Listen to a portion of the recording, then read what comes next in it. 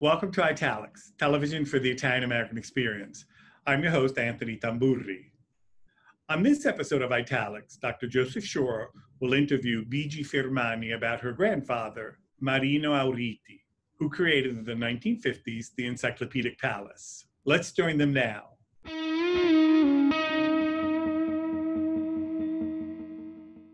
Welcome, BG. We're so excited to have you back here at Calandra, even if it's in a virtual mode. I'm so happy to be here, and thank you for the invitation. I love talking about my grandfather. Yeah, so for those viewers who don't know, B.G. Firmani is the author of Time's a Thief. It was published in 2017, and we had the great privilege of having B.G. present the book at the Calandra Institute last year as part of our Writers Read series. But now we're going to kind of shift gears a little bit in terms of the Writers Read to have B.G. talk a little bit more about her grandfather, Marino Auriti. Auriti is the creator of the Palazzo Enciclopedico, the Encyclopedic Palace that he created in his town in Pennsylvania in the 1950s, and you are his granddaughter. I grew up thinking everybody, when you went to visit your grandparents, you visited something like the Encyclopedic Palace. I just thought that's what your grandparents had. You know, you had this beautiful garage where you went in and you saw this amazing thing. It seemed normal to me. It didn't seem odd. It was only when I got older when I realized that was really unusual. My family, my mother was an artist. She actually went to school for architecture because I think she was trying to do what my grandfather hadn't been able to do. He had a 4th grade education. He was mostly self-taught.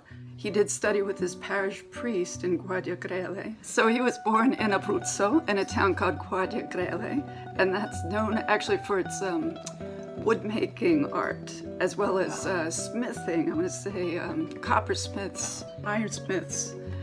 So it's a sort of like an artisan town from the way it's framed. And it's in the province of Chieti, I saw. Yeah, Chieti. Have you been? It's really beautiful. I was many decades ago. I have not been back. But I know that region of Abruzzo is known for its ironworking. Sulmona is very, very well known for its ironworking. And the copper tradition throughout Abruzzo is also very well known. The women used to carry water with a conca, right? These sort of beveled copper pots that they would carry water. So yeah, it is, that whole area is very known for its artisanal work. You know, I know a lot of Abruzzesi went to the Pennsylvania, Philadelphia area. I know those of us in New York, there's not a kind of very I would say there's not a very strong Abruzzesi presence, even though there are some.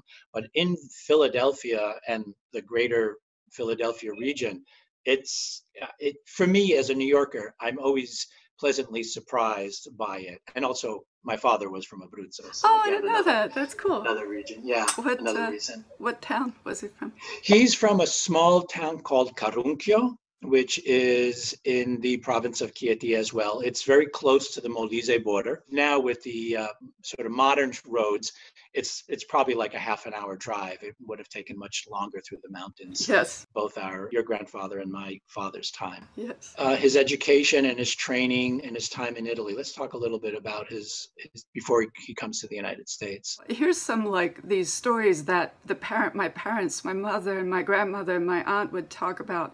And they were always kind of weird and inexplicable. And one of them was, you know, my grandfather was drafted and went and fought in the First World War. And one of the stories was he was a pacifist, but also he didn't like the rations, which was rice. So I guess the more north you go, the more rice you eat as opposed to pasta. So it was this sort of thing like he wanted to get out of the, it's almost like they made a joke out of it. He wanted to get out of the army because he didn't want to eat rice. And the story is he feigned sleepwalking. So he would get up in the middle of the night and walk around and pretend he was like going to fall off down the stairs or something. So to keep him from hurting himself, they sent him home. And then they sent a spy to Guardiagrele to make sure that he actually did sleepwalk. Then the war was over, so he didn't get redrafted. Great, great. He was outspoken. He was definitely left of center. When I knew him, he was so much older, and I grew up in the kind of family where my parents, when they didn't want us to know what they were talking about, they'd speak Italian, you know? So my Italian came pretty late. Like, I studied in high school, and there are things that I picked up, but, you know, I just think we're of a similar generation where perhaps there's the, like, you know, they wanted to assimilate and their kids were very much like Americans, but, you know, we always retained this, you know, the Italianness. So when he was in Abruzzo, he was a carriage maker.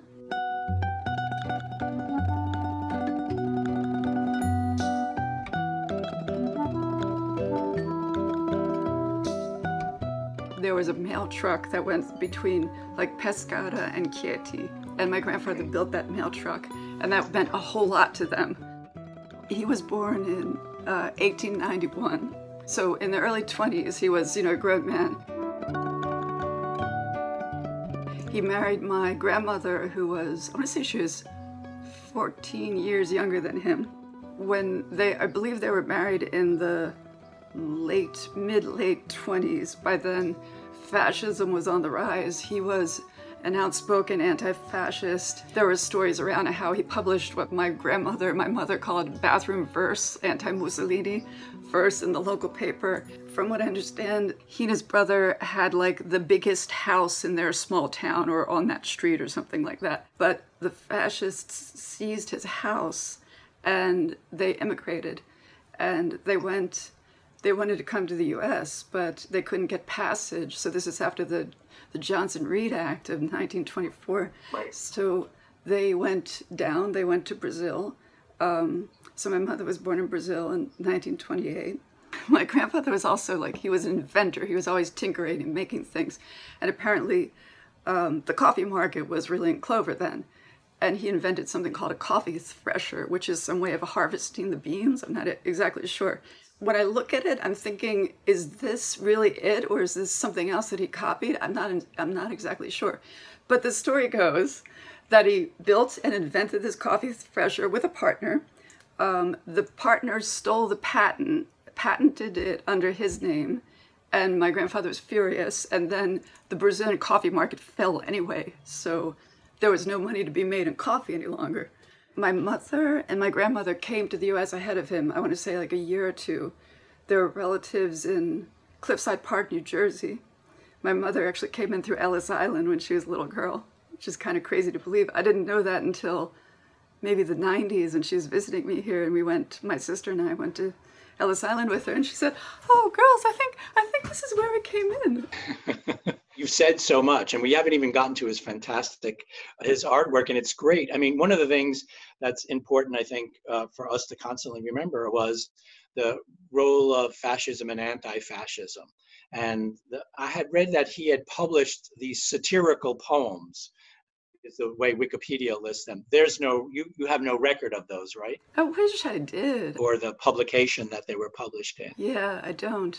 And of course, you know, as you said, the Johnson-Reed Act that that imposed quotas on European migration, in particular Southern and Eastern European migration, and it really had an effect on Italian migration, stifling it in a significant degree. And it wasn't until the 1965 immigration law that changed, and with a lot of work by Italian Americans to make that change, as well as many others. It's curious that they went to Brazil, right? So we understand that Italian migration is not just this kind of one directional Italy to the United States, but Italians had all these options that they were tapping into. Yes. And so to escape fascism, you know, they understood, your grandparents, that Brazil was a place that they had connections to. There were a lot of Italians who had already migrated to Brazil. You know, I'm not even sure why they chose it. That's one of those stories that got lost to history.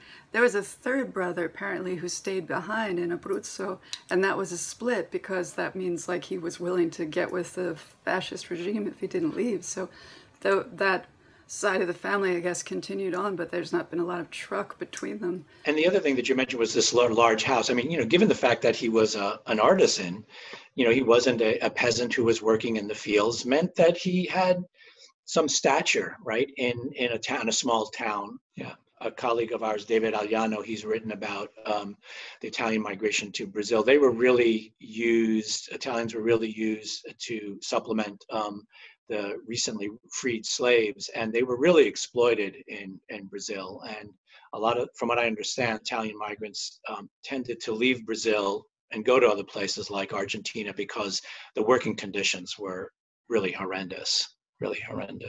And so, as I said, our understanding of Italian immigrants being sort of anti-fascist is an important one always to keep in mind, because I think there's this kind of narrative of Italian immigrants not being involved in politics and not being involved in sort of anti-fascist politics. Do you know if he did anything once he came here in terms of sort of being involved in any kind of anti-fascist activities? I've never even asked myself that question. I don't know. My grandmother was very religious, and he was an atheist, I believe, and my mother would tell stories about how she would have to sneak off to church when she was a little girl because my grandfather didn't want her going to church because it was like, you're being brainwashed. I think this is wonderful, just sort of, getting to learn about, one individual, right? And that family's history. It reveals so much of the diversity of Italian American experience. I think we all too often, there's this kind of very strict, normative, squared off understanding of what the Italian American experience has been. But we know that the Italian American experience has been plural, yes. Right? There are many experiences, and this seems clearly one of them. How did they end up in Kenneth Square? My grandfather, when they first came, they were in Cliffside Park, New Jersey. He was, I think, doing carpentry work, something like that. And they'd have gigs, within driving distance. And when he went somewhere outside of Kenneth, it reminded him of Abruzzo, something about the landscape. So he moved there. I think the house existed, and then he built the garage next door to it. Then what happened was other immigrants who had come in, they'd be like, here, come to Kenneth. So a lot of, just what you were saying, a lot of Abruzzesi live around, moved there and stayed there. You'll see street names that are really obscure little towns in Abruzzo named in these, these kind of like blank Pennsylvania landscapes that are kind of like, what? How did that happen? So there's a picture of him building a garage, and that was his auto body shop, and also where his atelier, where he painted, and where he built the Encyclopedic Palace after he retired. So he had a picture framing shop, and this was really sweet because I don't think anybody bought these picture frames. I was born in 1968, and he died in 1980, so my first 12 years, when we'd visit the house, we'd go and have the kind of like, my grandfather was pretty reticent, and he had a kind of almost like a haunted quality. He was sweet, but he was not that engaged. He seemed like a dreamer. I feel like that's how the family, they're all dreamers. We inherited some of that. But we would go next door to this beautiful garage, and it had this cool, one of the panels in the doors, these huge, wooden garage doors. You could push a panel in, and it was a trick door, and you'd step through it. It was like, The Lion, the Witch, and the Wardrobe was really, really cool to a little kid. And inside, I can still see it, I can smell it. There was a wall of his paintings that he copied from old masters and things ripped out of National Geographic magazine. You sort of walk down this wall of paintings, and to the side of that was his atelier where he painted and where he had his architecture books. He had a huge roll-top desk, beautiful, massive thing, and maybe three shelves of big, thick old architecture books in Italian and some in English. And that's where he planned everything, I believe. And then going back out into the main garage, in the corner was the Encyclopedic Palace. And it was under this beautiful, vitrine that he built, made of panels. And I'm trying to remember, I don't know if in my mind it was brass, but it was probably not brass, probably some kind of metal holding them together. And it was like, it was like a little mini museum in the corner of the garage. Tell us all about it, because it's a wonderful work. It's kind of a mashup in a lot of ways. I want to say it's 8 cylinders. It's sort of a rounded, the central structure is stacked like a wedding cake. And it has a kind of modernist, like almost like a sleek international style quality. And the model was, I believe, 11 feet tall, if you counted this copper spire that was on top of it. Around it is like 4 gardens and a balustrade with 4 domed cupolas on each corner. And there's a whole system in his statement of purpose. He has like all these numbers about how many statues, like 144 statues here and this and that. So they'd be statesmen, artists, writers, enshrined in statues across the top of the balustrade. And then 4 entrances in, and each one would say Palazzo Enciclopedico, in 4 different languages. And it was really very broad. It was English, French, Italian, and Spanish. So it's cast your net wide.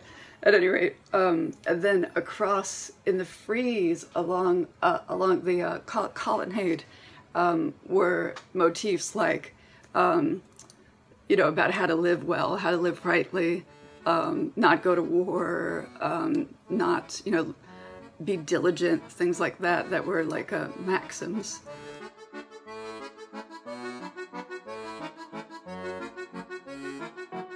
So, as you said, this was a model. He envisioned this to be built, right? This is what he had hoped for. Yes, and he patented it because of his experience in Brazil. I think, he was like, oh, no one's going to beat me to patent now, which is absurd, of course.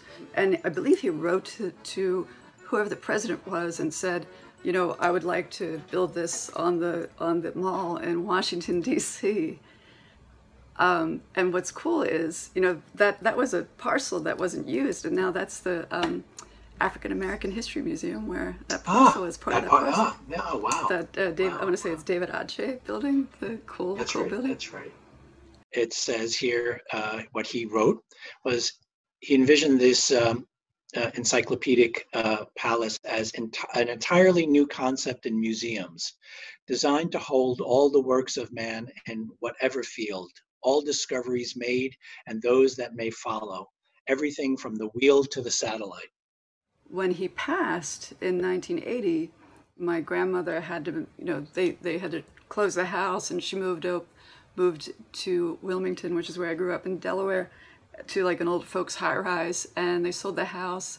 And the models, there was actually another model of a cathedral, which is almost like what he did as a warm-up to build the Encyclopedic Palace.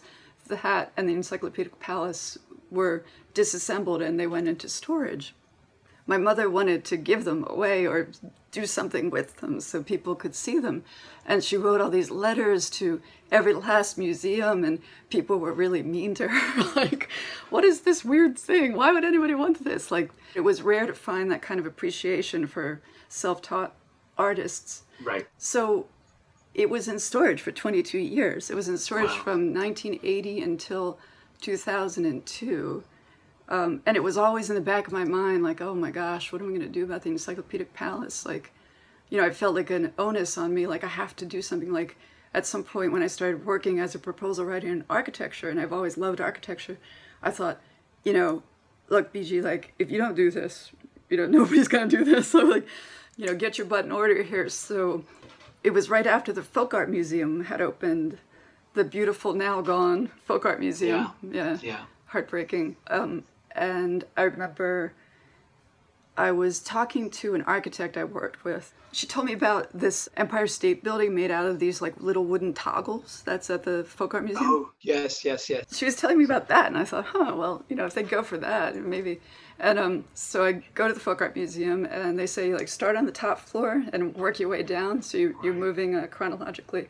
And you go to the top floor, and it's all that, like, it's great old stuff. It's lovely, but it didn't seem remotely ethnic. So I thought, oh, geez, like, this is not the place. But as I started to go down through the museum, I was like, oh, this is getting more intriguing and more interesting.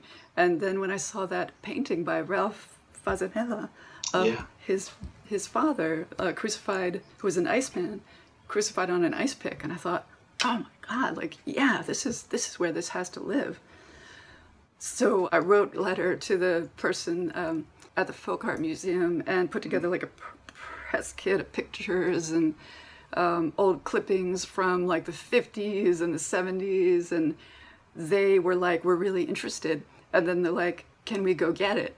So the movers, a curator, and I don't remember this woman's name, she was really terrific. She and two movers come down, and we're taking the pieces of the Encyclopedic Palace and loading them up. She had like a little baggie, and so there's like something like 1,000 or 800 windows that are little pieces of clear plastic of the 50s era. So he'd drawn these little mullions on them, these tiny, tiny things, tiny, tiny windows.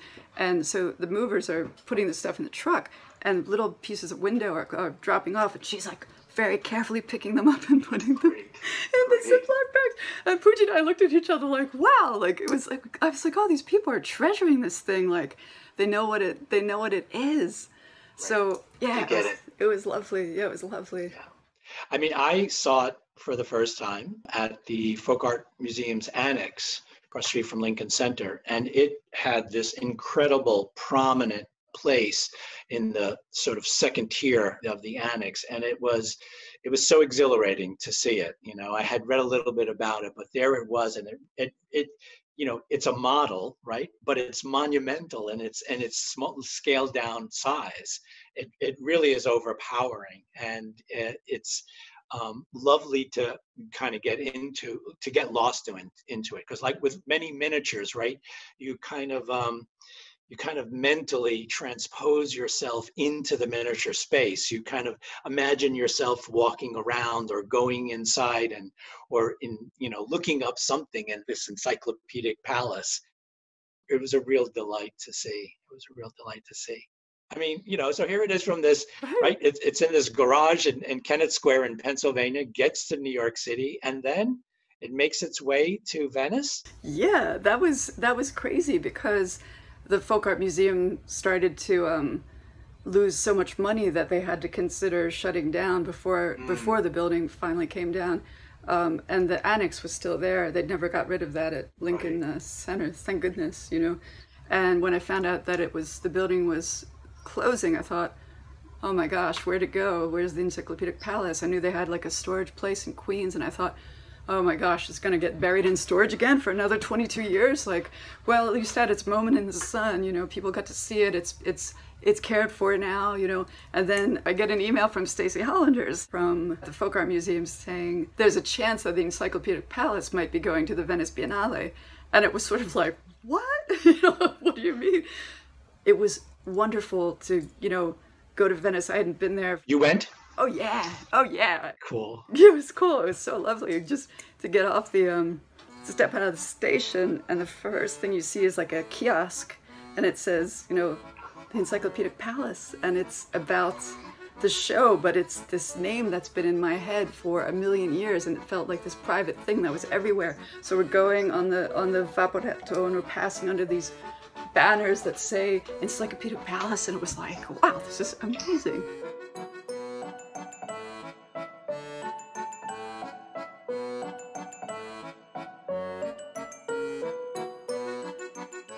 I think this story is so important for a number of reasons, because I think there has been an underappreciation for these vernacular arts from within the Italian American community. One thing I wanted to show you is... Yeah. Okay, so check this out. I don't know if you can see this. See this? Can you see this? Yes, I can. It's a little footstool. Footstool that my grandfather built out of scrap wood. So he was always just like, stuff is laying around, make something utilitarian, And it has, of course, the handle, the carrying handle, and that green that Italians love. the Folk Art Museum just put the Encyclopedic Palace back up in February after it had traveled around for several years. I was like, oh, great, now everybody can see it. And then, of course, the city shuts down, so it's kind of like harder. Right.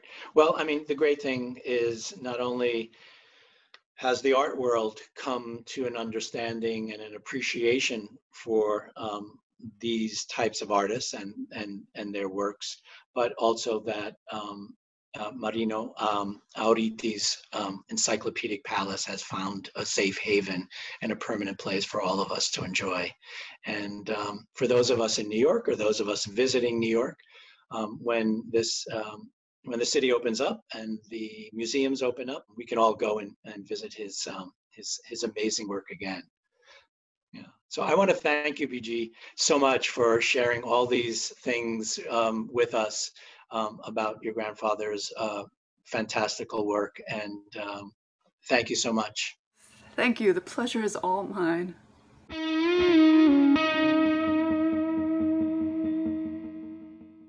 Thanks for watching this episode of Italics. I'm Anthony Tamburri. Arrivederci alla prossima puntata.